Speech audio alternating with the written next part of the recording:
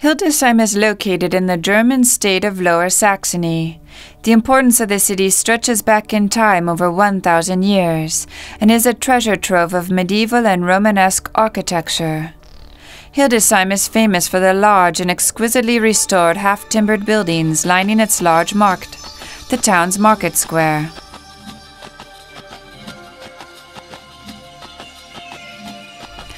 The Butcher's Guildhall on the western side of the market square is a faithful reproduction of the 1529 original. This 8-story building with Renaissance decorations is one of the most impressive half-timbered buildings in the world. It is a jewel of the Romanesque, albeit much rebuilt after an air raid late in the Second World War destroyed nearly 3/4 of the city. The Brühl area to the south of the old town mostly escaped war damage and has preserved many of its fine original half-timbered buildings.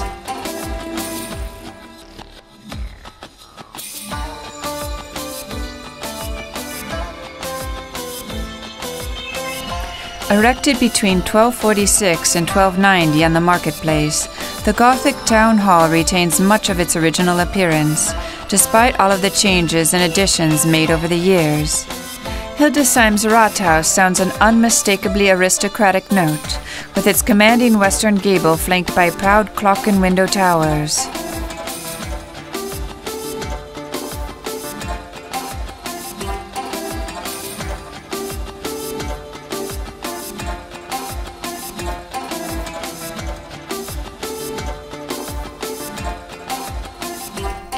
The Temple House, or Temple Building, has an oddly oriental appearance for an early 14th century edifice in central Germany. This late Gothic 15th century patrician house is adorned with a step gable and turrets added in the 16th century, as was the lovely Renaissance oriel. The Wedekind House, a patrician house from the 16th century, is characterized by its high, ornately carved facade. On the other side of the market square, it presents the broad side of its steep roof, broken by a huge dormer between the gabled tops of 2 bay windows. The house is covered with allegorical figures. The square is lined by other fine, though plainer examples of half-timbered construction. From the historic marketplace with some of the most beautiful half-timbered houses in the world, we move through the adjacent shopping streets and alleyways, lined with half-timbered houses, to reach the site of Hildesheim's 2 world-renowned churches.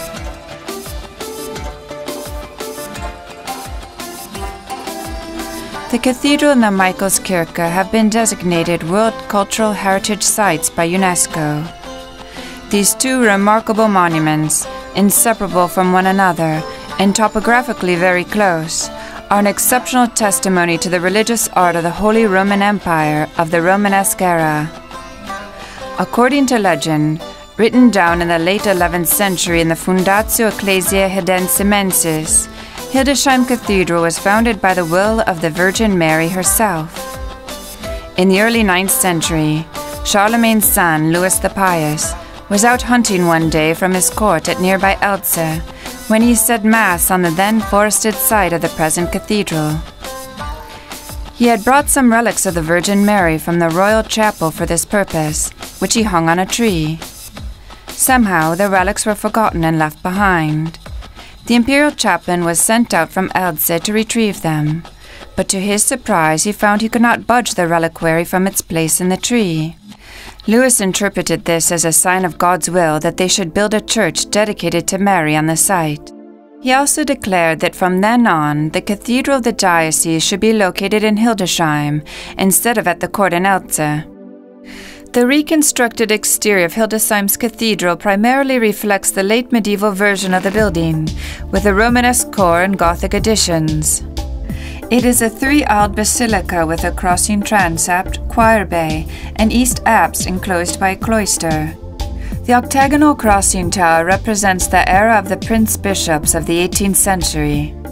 These 2 churches have been on the UNESCO World Heritage List since 1985. They are magnificent examples of Romanesque architecture and symbolize the creative power of Bishop Benward, after whom in Germany the Benwardinic period is named.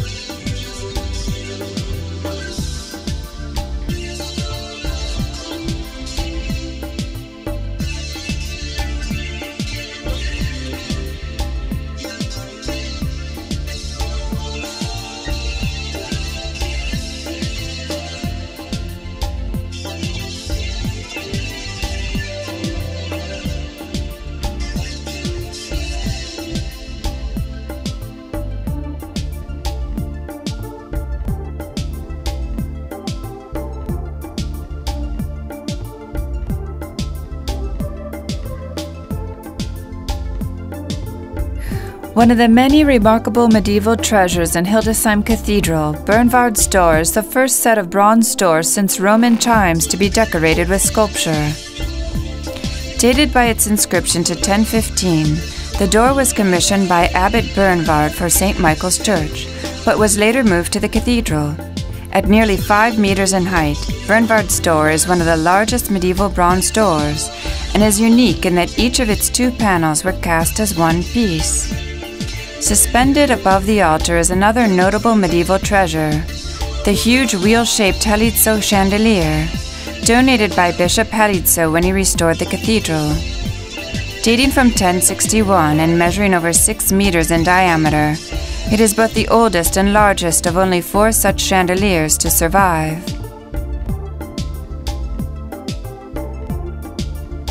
Like most other German churches, Hildesheim Cathedral did not emerge untouched from the Baroque period of the 17th and 18th centuries.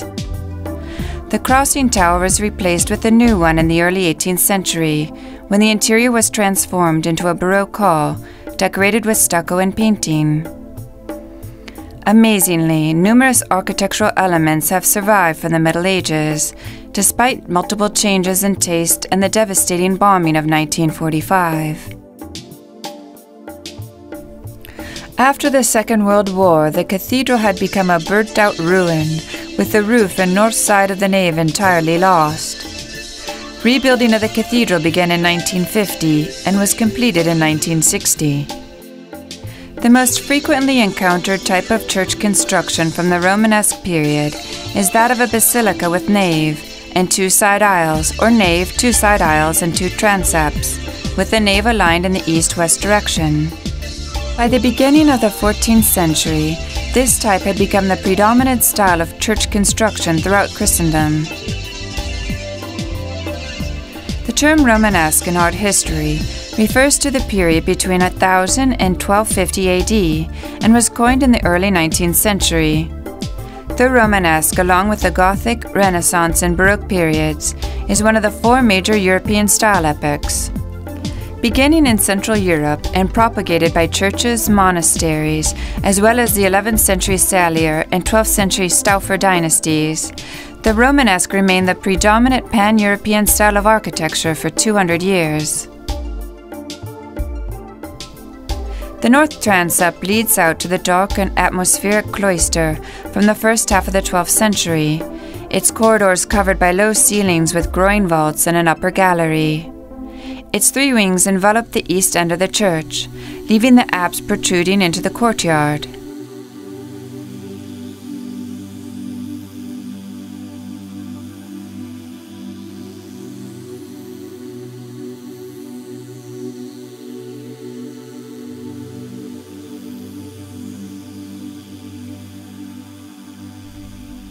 The Chapel of St. Anne in the center of the cathedral's courtyard was built in the Gothic style beginning in 1321 to host funeral services.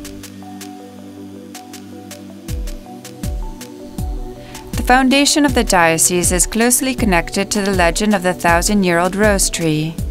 The mighty rose bush climbs up the exterior wall of the cathedral's apse and is a landmark of the diocese in the city of Hildesheim.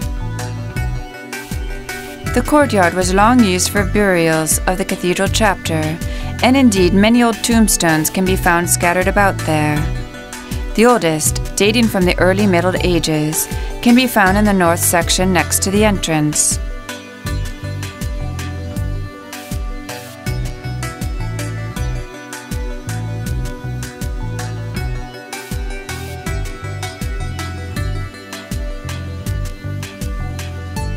Founded in 1010 AD, the Church of St. Michael towers like a castle in the sky above the historic city center of Hildesheim. It is widely considered the finest example of Ottonian Romanesque architecture. The imposing multi-towered structure, which crowns a hill in the west end of the city, is also home to many pieces of precious medieval art.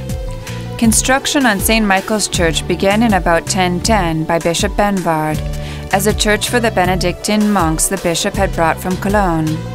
The church was completed in 1033. Bishop Bernward is believed to have contributed a great deal to the design of the church. The bishop visited Rome with Holy Roman Emperor Otto III in 1001, where he stayed in Otto's imperial palace near Santa Sabina. That basilica's 5th century carved wooden doors may have influenced Bernward's bronze doors for St. Michael's. In addition to his familiarity with Rome's basilicas, Bernward was subdeacon at Mainz during the construction of Mainz Cathedral, and some scholars see strong similarities between that imperial cathedral and the Michaelskirche. St. Michael's Church underwent some later renovations, including repairs and additions in 1186, under Bishop Adalog after a fire.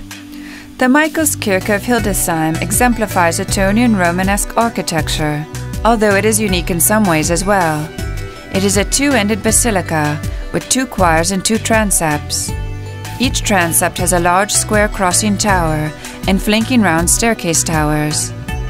In the nave and transepts, the crossing square, under both the large towers, is used as the basic unit of measurement. The nave is made of 3 of these squares, each of which has pillars at its 4 corners. A few of the original capitals survive from about 1186. They are of the type known as cushion capitals, a new development here that later became widespread in Romanesque churches.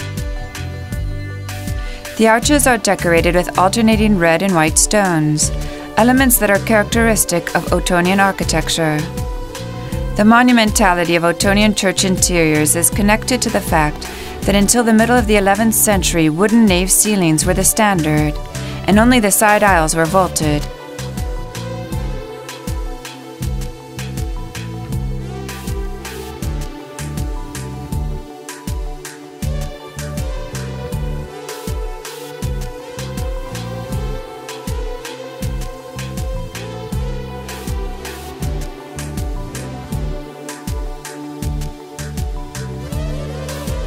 The painted wooden ceiling of the nave is a rare and beautiful relic, dating from about 1230. It has survived the centuries thanks to its removal in 1943, before wartime bombing destroyed much of the church.